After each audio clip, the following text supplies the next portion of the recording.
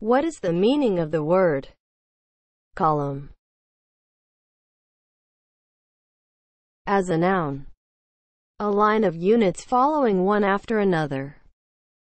A vertical glass tube used in column chromatography.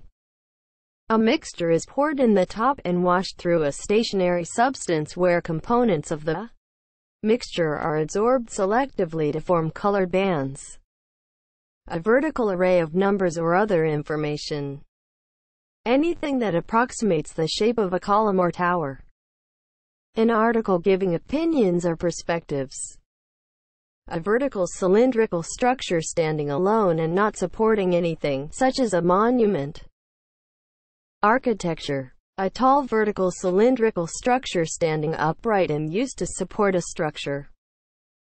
A page or text that is vertically divided. Examples of use. He added a column of numbers. The newspaper devoted several columns to the subject. The bookkeeper used pages that were divided into columns. Column is spelled C-O-L-U-M-N. Column.